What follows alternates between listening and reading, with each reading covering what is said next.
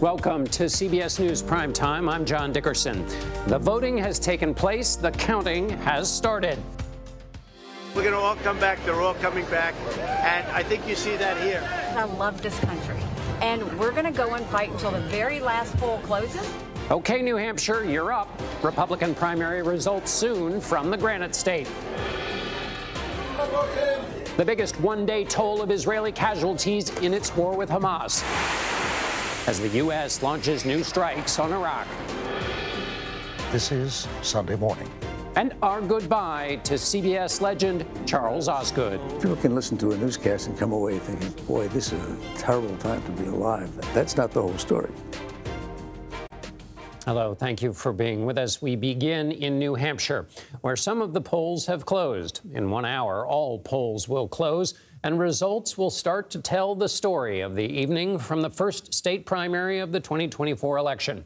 The field is a tiny one by historical standards for this stage of the race. In 2016, there were 7 competitors in the GOP field. Now, only Donald Trump and Nikki Haley are competing.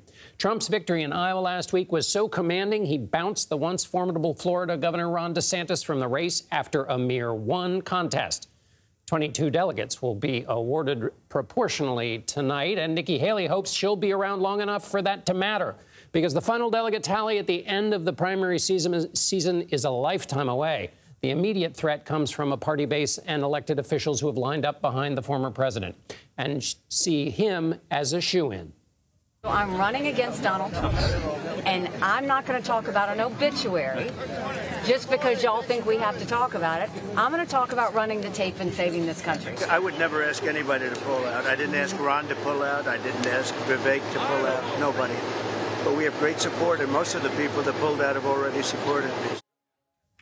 We've got almost enough reporters on the ground to field a football team, and they're across the state. And our Anthony Salvanto is here watching the numbers in New York at the data desk. But we start with our chief Washington correspondent, Major Garrett, and our chief election and campaign correspondent, Robert Costa, in Manchester, and joined by White House and political correspondent Ed O'Keefe, who is at a Trump watch party in Nashua. Major, I'll start with you as we await results. What are you looking for? 2 things, John.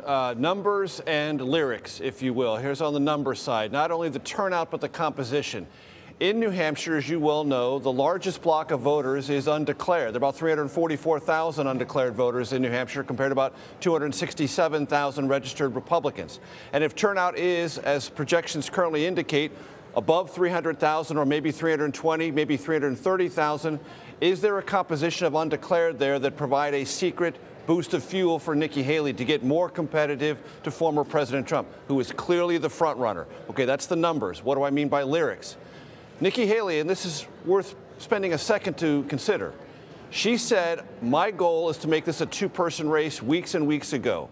She's done that. All right, what are you going to do with this one-on-one confrontation with the former president? What are your lyrics going to be from New Hampshire to galvanize people about the importance of this race and why you are a better alternative than the former president? Because she's going to be attacked and attacked aggressively in South Carolina, more so than she was here. What are your lyrics going to be to tell voters you are the better choice? Major, you've set up the next question for me nicely to Bob, which is, Bob, it's been hard for challengers to weaken Donald Trump.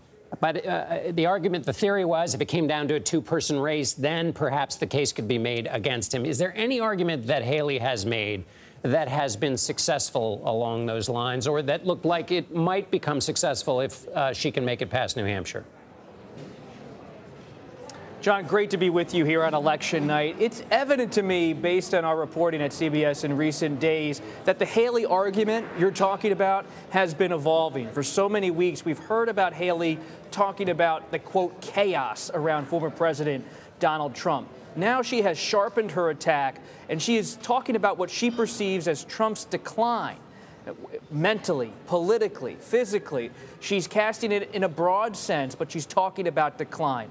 And she's saying to Republican voters at this crucial crossroads, do you really want to have a nominee who is making mistakes on stage? If he's going to run against President Biden, who's over age 80, do you want to have a standard bearer who's making mistakes and calling me Nancy Pelosi instead of Nikki Haley? Do you want a standard bearer who's going to face 2 federal trials potentially later this year? It's a sharper attack. We'll see if it works in a state like New Hampshire and whether it's enough to elevate her into South Carolina, but more importantly, if it keeps her in the race until Super Tuesday. South Carolina is going to be tough. Even if she has a great night here, that's Trump country. Senator Tim Scott of South Carolina was talking with Major and I earlier today about that. At the same time, there are states on Super Tuesday in early March like Colorado, Virginia, Utah. She could possibly play in if she gets a bit of a bump out of New Hampshire. Ed, what struck you about the electorate in New Hampshire as you've seen it there compared with what we saw last week in Iowa? A few things, John. As expected, this is a far less MAGA-centric or Trump-loving electorate. Only about a third of voters who showed up today, based on the early exit polls, describe themselves as MAGA, or the Make America Great Again movement that surrounds the former president. 45% of voters here, independents. That's far more than participated in Iowa's caucuses last week. The other thing is, once again, we're getting confirmation voters are angry, incredibly dissatisfied with the direction of the country. About 45% saying dissatisfied, 32%, a third essentially, saying they're angry about the direction of the country.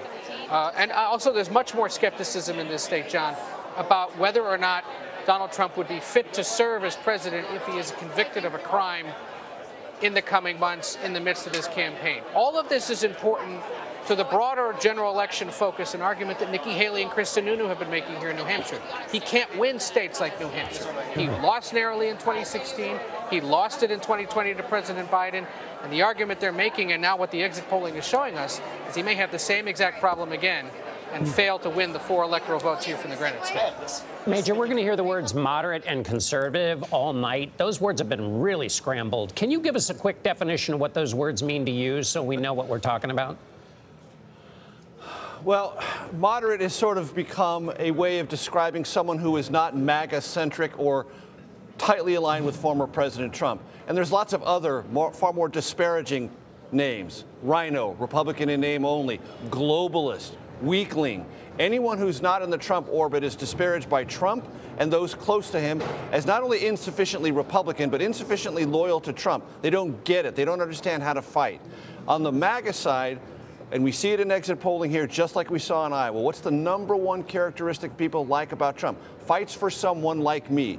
That fighter edge that Trump brings to not only rhetoric but to campaigning is definitional for his supporters. And what Nikki Haley has to do here and elsewhere is say, yes, I can fight, but I won't be as hobbled by other things like Bob Costa mentioned that inevitably the former president will have to combat, whether he wants to or not. Those realities, legal, criminal, civil, are not going away. We need a clean argument against Biden, and Haley is saying, I can be one to wage that clean fight against Biden. And Bob, as time runs out here, what does Nikki Haley face if she does well enough to go and get some kind of a little boost out of New Hampshire? What's she going to face from Trump?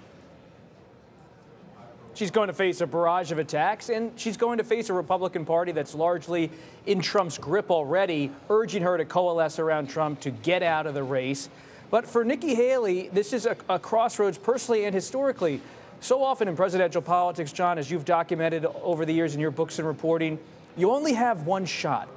And if you don't take that shot and really try to push yourself toward the nomination and fight it out, then you may never get that shot again. World events change, people change, parties change. And for now, she is in the sweet spot for the first time in her political career as the person who could be the leader of the traditional Republican wing inside the GOP nationally. She has always been orbiting that role, but right now she is in the race for president as someone who could say to the rest of the party that doesn't like Trump, I'm for you. I can bring women, independents, and others into this coalition.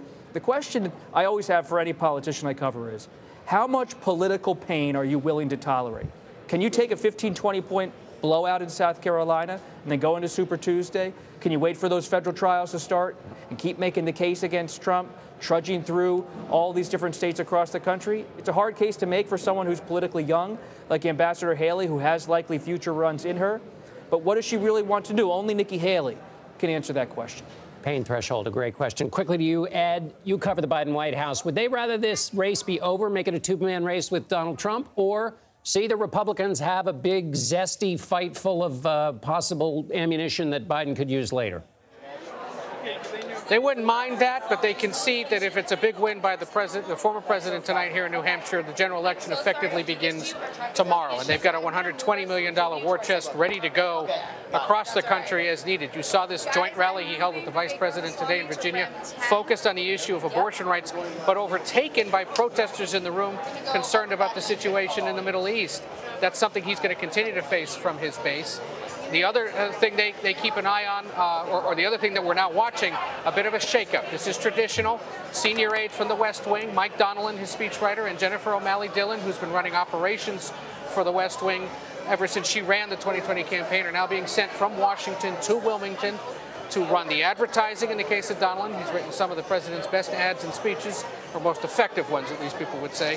And then O'Malley Dillon will focus on the nuts and bolts of getting the 270 electoral votes. A critical thing in this season where battleground states like Michigan may be on the bubble, given the situation in the Middle East and growing concern among Democrats there.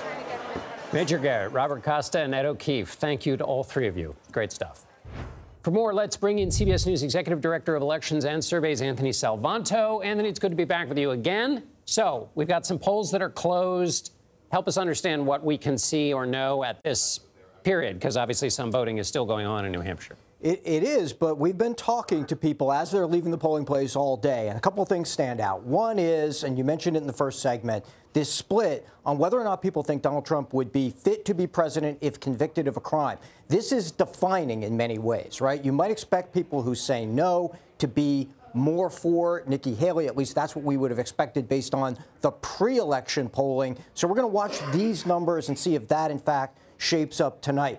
But the other thing I need to say here is that this is very different than it was in Iowa. In the Iowa case, this was about 2/3 who said yes. That's a much more right-leaning, that's a much more MAGA electorate, and that's a big part of it. And the other part of this, John, is when you look at the differences in why people are voting for their candidate, I'm going to start with this, with Haley. Her number one answer is has the right temperament. And that echoes some of what we've been seeing in the last week on the campaign trail, right? Her talking about about temperament, contrasting herself to Donald Trump, maybe some campaign effects there. Whereas Donald Trump, this is more of the same. His top response among his voters is that he fights for people like me, and that's part of that larger narrative that we've seen, where even things like his indictments, his voters tell us, just pushes them to support him more, seeing him as somebody not just fighting for them, but also taking it very personally and seeing it all as politically motivated. So those are some of the big attitudinal splits that I think we need to watch tonight, John. So at the end of tonight, Anthony, we're going to have some ideas about what happened in New Hampshire, and we're going to have what we know happened in Iowa. Is there a way to think intelligently about those two sets of numbers as people make judgments about what the Republican Party looks like and what kind of how to try not to fall into the trap of thinking the entire party is determined by just the participants, but also recognizing that the participants in the caucus and the primary have a real sway over the shape and direction of a party? That's a lot to ask you. Well, I think you set up the two states traditionally as two different tests. The first test in Iowa is a test of can you appeal to the most ideological part of your base. Historically, that's what Iowa is. It's why Iowa has not always picked the eventual nominee, but it also sets up as an organizing test. And you saw that last week with support for Donald Trump, the higher numbers who say they're part of the MAGA movement. That's an identity affiliation there. But then compare the New Hampshire primary, which is traditionally set up as can you win among a broader electorate? Ultimately, this nominee has to go on to the general. So the fact that there are a lot more independents in New Hampshire is often seen as a test of that broader electability. And if Nikki Haley does well among independents, that would probably at least politically bolster her claim, as she's been making against the former president, that she fares better against Joe Biden. So two different states, two different electorates, and two different political tests. And the central question of the Republican Party, nicely teed up, Anthony. Anthony Salvanto, we will be checking back in with you in a bit. Thanks. A reminder, we will have continuing coverage of the New Hampshire primary throughout the evening with a special edition of America Decides at 8 p.m. Eastern and CBS News Primetime, that's us, at 10. We'll have a lot more on New Hampshire this hour, but also we're following some other news tonight, including Defense Secretary Lloyd Austin's first public comment since his hospitalization and new developments on Donald Trump's gag order in his federal election case. Those headlines, Plus, some other news around the world. Those are coming up next. You're streaming CBS News Primetime. Polls close in New Hampshire in about 45 minutes. Republican voters are eager to see if former UN Ambassador Nikki Haley can stay competitive against former President Donald Trump, or if the country is more likely headed for a Trump-Biden rematch in November. CBS News political correspondent Caitlin Huey-Burns joins me now from Nikki Haley's campaign headquarters in Concord, New Hampshire. Caitlin, good to see you. How are the voters you've spoken to feeling tonight about, well, what's going to happen in this primary? Hey, John, good to be with you. Well, voters we've been speaking to all week are very dissatisfied with their choices, to say the least. But voters that I spoke to coming off of the polls felt that this race really boiled down to either support for Donald Trump or fueled by opposition to him. Now, there are two candidates in this race, Donald Trump and Nikki Haley, and I talked to many different kinds of voters who were supporting Nikki Haley as a way to slow Donald Trump or to announce an opposition to him. Has Haley, you've been watching Haley in this campaign, has she said anything that struck you as resonant with New Hampshire voters in the context of what you just described as voters are listening to her? Well, John, it was really only in the last couple of days that she became more aggressive in going after Donald Trump. And independent voters that we spoke to who were supporting her, a lot of them told us they wanted her to be more aggressive. She, in the final days, was questioning his mental fitness, but also acknowledged that, you know, he still was fit to be president. And that's kind of been the needle she's been threading. We talk a lot about independent voters here that she needs to attract. Well, she also needs to turn out some Republican-based voters as well. So she's been trying to toe the line between criticizing Donald Trump, but not going too far. And the question of this campaign, depending on the results, is whether that strategy was the right one. We talked last night about the enthusiasm in New Hampshire. What have you seen? It looks like preliminary indications looks like people were pretty enthusiastic. What's it look like for you today? Because it does give us some idea about this Republican base, however it may be formed, their enthusiasm to participate. John, a couple of different anecdotes from a polling location I was in earlier in a very Republican-heavy area. I talked to several independents. One was an 89-year-old woman who says she rarely leaves her house, but was determined to make it out today to vote for Nikki Haley because she wanted to cast a vote against Donald Trump. She was there with her daughter and her walker, and she made it to the polls. Another group of voters I spoke with were independents, and one was Republican, and all of the independents told me they had never once before voted for a Republican until today, and they were voting for Nikki Haley. So the Haley support here seems really fueled by a strong opposition to Donald Trump. Does that outweigh, however, those who came out to support him? Lots of voters I talked to supporting Donald Trump said he was their first and only choice. Really interesting data points that may come to life again in a future general election if Donald Trump does become the nominee. Caitlin Huey-Burns in Concord, New Hampshire. Thank you so much. Mum's the ruling. Donald Trump's gag order stays in his criminal case related to the 2020 election. A D.C. federal appeals court refused to rehear Trump's appeal of the order. The former president was challenging an October ruling put in place by Judge Tanya Chutkan, who is overseeing the election case. It bars Trump from making inflammatory statements against special counsel Jack Smith, possible witnesses, and others involved in the case. Trump appealed the order. It was upheld, and then Trump's team asked the court to reconsider, which they have now said they won't do. Trump's lawyers have previously indicated they could take the issue to the Supreme Court. A gunman accused of killing 8 people outside Chicago this week is now dead. Police say 23-year-old Romeo Nance killed himself after a confrontation with U.S. Marshals at a gas station in San Antonio, Texas. Authorities believe he was attempting to reach the border. It's still unknown what the motive was for the killings in Chicago.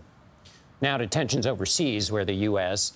is now firing on Iranian-backed groups in Iraq. This military response came after an attack on a military base over the weekend that wounded U.S. service members. Charlie D'Agata has the latest. U.S. Central Command say forces conducted unilateral strikes against 3 facilities used by Iranian-backed militias in Iraq, including headquarters, storage, and training locations. It's in response to repeated attacks, including one just a few days ago on the Al-Assad air base in Iraq, in a sustained missile and rocket bombardment that injured 4 U.S. service members. There have been more than 150 attacks against U.S. targets in the region by Iranian-backed militias since the war in Gaza began. Where today, the Israeli military said troops have now surrounded Gaza's second-largest city of Khan Yunis. Residents there were burying more of their dead today. Survivors left to watch from a distance their city go up in flames. The Israeli advance comes as troops suffered their deadliest day since the conflict began. 24 soldiers killed, 21 in a single attack. The IDF spokesman said a blast struck the building they were prepping to detonate. Families held funerals for the fallen today as Prime Minister Benjamin Netanyahu reiterated, "We will not stop fighting until complete victory." Regarding those new strikes, Secretary of Defense Lloyd Austin said the precision strikes were in direct response to a series of escalatory attacks against U.S. and coalition personnel, adding neither he nor the president will hesitate to take necessary action to defend them or U.S. interests. John? Charlie D'Agata in Tel Aviv. Thank you, Charlie. Defense Secretary Lloyd Austin took time to address the war in Ukraine in his first public appearance since being hospitalized. And the United States remains determined to support Ukraine in its fight for freedom. I urge this group to dig deep to provide Ukraine with more life-saving ground-based air defense systems and interceptors. And Ukraine has answered Putin's cruelty with courage and defiance. Austin was expected to acknowledge his health in prepared remarks, but did not. He was hospitalized after suffering complications after a procedure to treat prostate cancer. He faced criticism after failing to alert the White House of his condition at a time of so many international hotspots. How close are we to doomsday? The Bulletin of the Atomic Scientists revealed their answer today. We once again set the doomsday clock to express a continuing and unprecedented level of risk. It is 90 seconds to midnight. Midnight on the clock is meant to represent a hypothetical global catastrophe. The clock's position includes factors such as ongoing wars in Ukraine and Gaza, climate change, and advances in artificial intelligence. While the clock did not move forward this year, it still remains the closest to midnight since its inception in 1947. Adrian Beltre, Todd Helton, and Joe Mauer were elected to the Baseball Hall of Fame this evening. Beltre and Mauer were elected in their first year on the ballot, while Helton made it on his 6th. Combined, they had over 7,800 hits, 3,000 RBIs, and nearly 1,000 home runs throughout their careers. They will be inducted in July.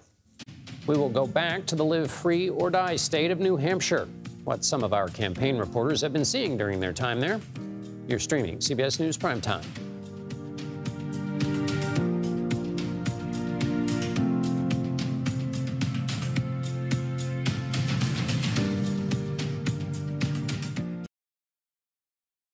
Welcome back to CBS News Primetime. I'm John Dickerson. Here are some additions to our top stories. 22 delegates are up for grabs in the Republican primary in New Hampshire, which is home to more than 870,000 registered voters. During Donald Trump's first presidential campaign, he won the primary there. 8 years later, recent polling shows Trump is still a man with strong support in New Hampshire. His one and only opponent, Nikki Haley, is vowing to stay in the race regardless of tonight's outcome. Her home state of South Carolina holds its primary in about 1 month. We are also looking ahead to Nevada and Super Tuesday, where a total of 16 states will be voting. Campaign reporter Nydia Cavazos is on the ground in New Hampshire, and she joins us now. Nydia, thank you for being with us. You've been with Haley for a very long time. How have you seen her campaign change from Iowa to this very moment? Yes, well, I've been covering the Nikki Haley campaign now almost daily since October. We've been to over 100 campaign events for Haley.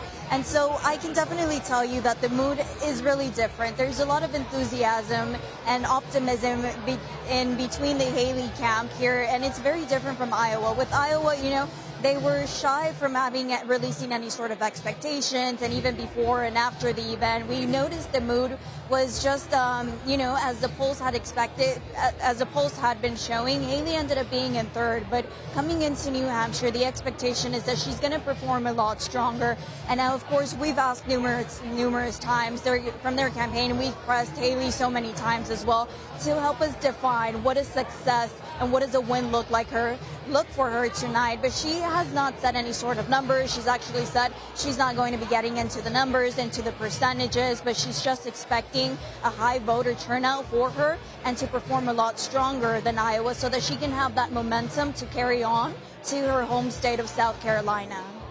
What have you noticed in the candidate herself during this week when it comes down to being just a two-person race? Sometimes in the challenger, there's a little more quickness in the step, a little bit more excitement in the candidate. Has there been anything in the ambassador's demeanor that you've noticed that's changed in the last week? Yes, we can definitely see many changes, but amongst the most notable changes is that for months, Haley would be pressed by voters on why she wasn't exactly, you know, speaking out against former President Trump, and she was always very cautious with her responses. She would give short answers, just saying, you know, she doesn't focus on her competitors. She's just here to talk about her policy, actual issues, and a focus on moving the country forward. But fast forward now to New Hampshire and the fact that this is a two-person race, she began touting this even when she was at third place in Iowa and she came in after DeSantis. She was already declaring this a two-person race, and with this came the changes in her demeanors, in her answers, and in her attacks against former President Donald Trump. She was much more open about it, to the point that voters were not necessarily pressing her on, you know, attacking former President Trump. She made it very clear that Trump is her opponent and that she's all in. And so we've seen this in the ads. We've seen this in her campaign stops. It's over and over again that she mentions Trump. And Nydia, briefly before we go, anything you've noticed from your time in the Granite State about the voters or just the feel of the politics there? You were just out in Iowa. What's it been like out in New Hampshire? Well, I can say for one, the weather here has been completely a different contrast to Iowa. In Iowa during caucus night, we could have called this a sub-zero election. We were below zero temperatures. And coming into New Hampshire, I never would have thought that I would have said that weather in 20 degrees was amazing, was a lot warmer. I'm from Texas. I do not like the cold. We don't drive in snow. You know, when it snows in Texas, the entire state shuts down. So we can definitely tell that the weather here is a lot better. And it's also playing into this election. You know, in Iowa, we would say that it was going to represent the wild card. Many people were not going to necessarily go out in dangerous conditions. But here in New Hampshire, that's not a factor in it. So, you know, I can say that the snow has definitely been a memorable situation here in New Hampshire. Welcome to the campaign trail. It's going to get warmer in South Carolina. Nydia Cavazos, thank you. Nikki Haley has said no matter what happens in New Hampshire, she plans to stay in the race. One of the next key contests is next month in her home state of South Carolina. Tareen Small joins me now from the Palmetto State. Tareen, what are you hearing from voters about their feelings about the former governor? Yeah, so I've been here since the weekend, and I've been taking the temperature of voters out here in South Carolina. Quite a few of them are mixed on the former governor here. They say that, you know, the folks who are backing Donald Trump are, you know, in line with a lot of the opinions of voters from Iowa. They think that he's fighting for them. They believe that he's being unfairly prosecuted and persecuted. And they think that ultimately he has the best shot at beating Donald Trump, or at beating Joe Biden in a general election matchup. They also touted his impressive win over the rest of the field in Iowa that ultimately led to quite a few of his primary rivals to drop out. When it comes to Nikki Haley, though, the folks who are interested in her the most are the never-Trumpers, or the folks who are willing to move on from Donald Trump, even though they voted for him in the past two elections. So does it seem more that they are supporting her because they don't like Donald Trump? Where's the home state love? She was their governor. I mean, I think that's a question that we should also ask the current U.S. Senator Tim Scott, who also endorsed Donald Trump instead of Nikki Haley. Listen, a lot of people are looking at the polls and are reading the writing on the wall. I even talked to Republican leadership, the state party here, that say that, you know, it's unlikely that this could be a long contest because they're looking at the margin of what happens in New Hampshire about whether or not she'll have a longer run in this race. But like you said, Nikki Haley said she's going to stick it through New Hampshire to South Carolina. She's also vying for Super Tuesday. She just invested about $4 million in TV spending here in South Carolina. She has her eyes set on a long run. Not too many folks, at least in the state Republican Party level here, believe that that might be the case. And I believe Senator Tim Scott, who just endorsed Trump, was appointed to his Senate post by Nikki Haley when she was governor, which is colder than it is. That's cold. Colder than New Hampshire. Let me ask you this final question, Tareen.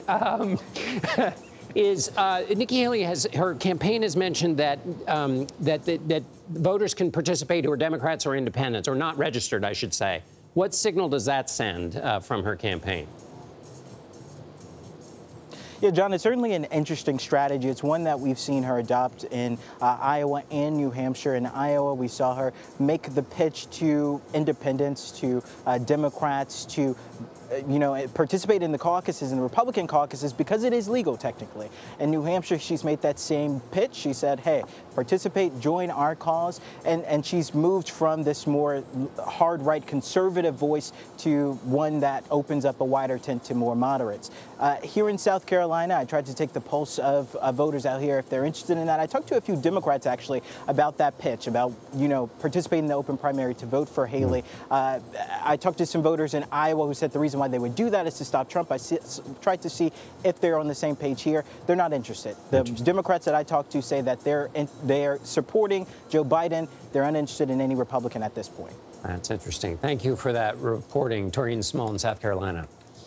Besides South Carolina, we're also looking ahead to Nevada, which holds its primary and caucuses, you heard me right, in about 2 weeks. Jessica Hill joins us now. She's a politics reporter with the Las Vegas Review-Journal. So Nevada, excuse me, I didn't mispronounce it. Nevada has a primary and a caucus. Why? Yes. It is confusing. A lot of voters, especially Republican voters, are confused and frustrated about this. So February 6th, we have a state-run primary. In 2021, Democratic legislators pushed to end caucuses and put in primaries. The Republican Party, however, did not like that, and they decided to hold a caucus regardless. So now we have two dueling nominating processes. However, because the Nevada Republican Party gets to choose which process holds the most weight, the primary is left to be more symbolic and just for a show.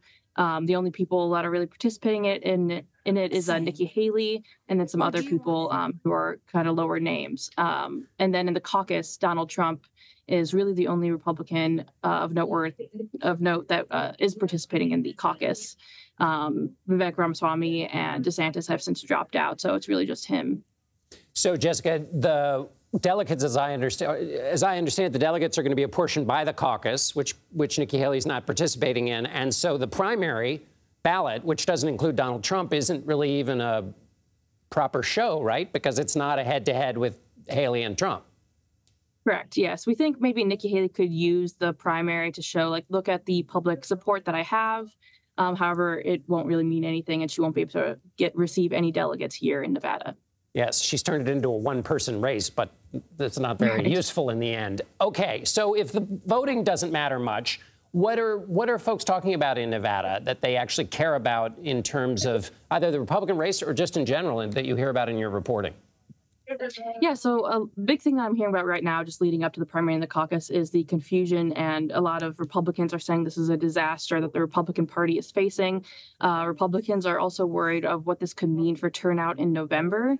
The Nevada Republican Party, who is run by some of the fake electors that submitted fake electoral certificates for Donald Trump, have been touting some false claims of election security issues and claiming that their caucus will be more secure, and therefore you shouldn't participate in the elections. And some other Republicans fear that that could not bode well for November and electing Republicans up and down the ballot. Besides elections, another big issue here is abortion. Here in Nevada, it's protected in state law. However, some people fear that electing someone on a national level could outdo or overdo those laws by passing any national restrictions. So Democrats remain really focused on hitting the abortion issue because that's proved to be successful for them in the past. And then another big issue is education. Nevada has one of the lowest ranked education systems, and we're constantly looking for ways to improve that. Nevada will be a battleground state, and so Jessica Hill, we thank you now, and we're going to be talking to you again, I'm sure. Thanks again. We're going to have more coverage of the New Hampshire primary coming up, but first we'll check in on the cleanup efforts following severe weather out west. You're streaming CBS News Primetime. 7:45 here on the East Coast, and polls in New Hampshire close in about 15 minutes. We'll have results in the next hour. Parts of Southern California have started recovery efforts after heavy rain battered the region. San Diego was hit especially hard. Hundreds of people had to be rescued, and Jonathan Vigliotti is on the ground. Tonight, storm-battered San Diego is cleaning up a massive mess. This event that happened yesterday was unprecedented, more than anything we've ever seen. The city, known for its sandy beaches, now covered in muck and debris after yesterday's record rainfall plunged neighborhoods into chaos. How fast is it rising at this point? It's going really fast. Maritza Ramirez and her family raced to the attic, but the water just kept coming. My fear was just drowning in the attic. So they climbed onto the roof and waited hours to be rescued. I was just like, what are we going to do? We can't go into the water. The water's dirty. The water's deep. We feel helpless. We were barefoot, cold, stuck on the roof. Emergency responders struggled as they went door to door, rescuing more than 100 trapped residents using kayaks and stretchers. You can see the water line around. Jessica Calise was not home when chest-deep water destroyed nearly everything inside. When you walked in for the first time and you saw this, what looks like the inside of a washing machine, what went on in your head? I mean, absolute shock and disbelief. I've never seen anything like this. And cars like this show the power of this storm. And tonight, there's a long road to recovery ahead. According to FEMA, just 1 inch of floodwater can cost more than $25,000 in damage. In this neighborhood, the water reached more than 5 feet high, John. Jonathan Vigliotti in San Diego, thank you. While parts of California clean up, parts of the South are bracing for their own bout of severe rain. And for more on that, here's meteorologist Chris Warren from our partners at the Weather Channel. Tracking a lot of rain and some thunderstorms that have the potential for being severe in the coming days. So some damaging storms possible to go along with what could be some flash flooding tomorrow. Severe weather possible from Corpus Christi all the way to central Mississippi and parts of Alabama. As far as that flood threat goes, all of the repeated rounds of rain and heavy rain and thunderstorms will mean that in yellow, not just possible, but it's likely somewhere in there tomorrow into Thursday morning, there's going to be some flash flooding. High-resolution future radar shows when it looks like the rain's about to come to an end, but there's more behind it. And you can kind of see that here. There's the big line and then more rain there in East Texas, back into Louisiana again, with soaking rain continuing in Alabama and Georgia, some of the Carolinas, especially some of the mountainous areas. Meanwhile, as we watch this area of high pressure, it's moving to the east, bringing in some of that moisture, going to be seeing some above average temperature readings here in the coming days as well. And for more in-depth coverage, watch the Weather Channel on cable and live on your favorite TV streaming device. Chris Warren, thank you. Here at CBS News, we're mourning the loss of Charles Osgood, the former longtime anchor of CBS Sunday Morning. He died today at age 91. Our Jane Pauley looks back at his life. Good morning. I'm Charles Osgood, and this is Sunday Morning. He was the admired, yet approachable host of Sunday Morning for more than 22 years. Charles Osgood knew his was a storied life. Born Charles Osgood Wood in the Bronx, he grew up in Baltimore. He remembered it this way. In 1942, milk was delivered in bottles. The mail was delivered twice a day, and that boy named Charlie Wood had a paper route. I'm dreaming of a white Christmas. He had a love of music and time spent chewing the fat with the likes of Julia Child. Did you imagine that you were a natural for television when you first started doing that show? I'm a natural ham, when that helps a lot. And many others. They come out fast, but I mean, it's a fast world. We have actors and artists, not just politicians. His beloved Sunday morning was the beneficiary of his passions. Our Sunday mornings are filled with such things. It feels great to be part of something that people love, and I know that they do. I've sung this song, but I'll sing it again. I knew I'd be leaving, but I didn't know when. He is survived by Jean, his wife of 50 years, their 5 children and 6 grandchildren, and all of us at CBS News. Been a long time. Charles Osgood was 91 years old. And I've got to be drifting along. Ahead, we'll go back to New Hampshire, where CBS News spoke to some voters about their preferences and what matters most to them. You're streaming CBS News Primetime. Most New Hampshire voters have now cast their ballots ahead of the 8 p.m. poll closures. But earlier today, CBS News anchor Norah O'Donnell interviewed 3 Granite State primary voters about how they decided between Nikki Haley and former President Donald Trump. I'm a registered Republican. I'm voting for Nikki Haley. I'm a registered independent, and I voted for Nikki Haley. Registered Republican and voting for Donald Trump. Paige, you're in college. You're the president of the student government? Yeah. Why Nikki Haley over Donald Trump? I think she's a little more moderate compared to Trump in terms of her views. She talked about cutting back spending, gun control, things like that. In terms of having to pick the lesser of 2 evils, I think that's what it came down to. And Jamie, what leads you to vote for Donald Trump? I think he did a good 4 years in 16. I think he ran the country the way it should have been run. I think it was a strong military. I think the economy was great. I think it worked for everybody. And I think he deserves another chance. What's the most important issue to you? Immigration for me. I think that's just a huge issue. I think that's a huge draw on the system. I think someone who's going to look out for rural America, somebody who cares about the needs of the small business owners and people on Main Street. Age has become a focus in this race. Does age concern you?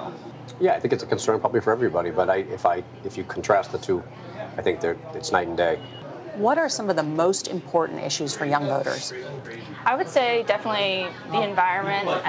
Gun control comes up a lot, but I would say overall health care. It's the economy and it's immigration first. All these other things matter, but you have got to get your house in order. We've got to get back to listening to people on the ground, hearing their concerns, and then building consensus around policies to move our country forward. I mean, but you can't change what people want to see. You can't change what's fun or interesting for them to look at. And that's the trouble that candidates have been having running against Donald Trump. He has a fun show.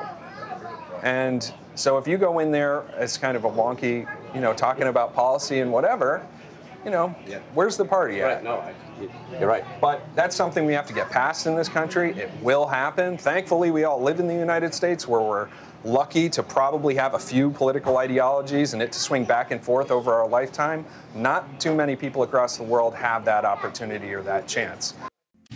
Up next, Norah O'Donnell and Major Garrett lead a special edition of America Decides as results from New Hampshire start to come in. And I'll be back at 10 for a late edition of CBS News Primetime. For all of us here in the newsroom, thank you for spending the hour with us.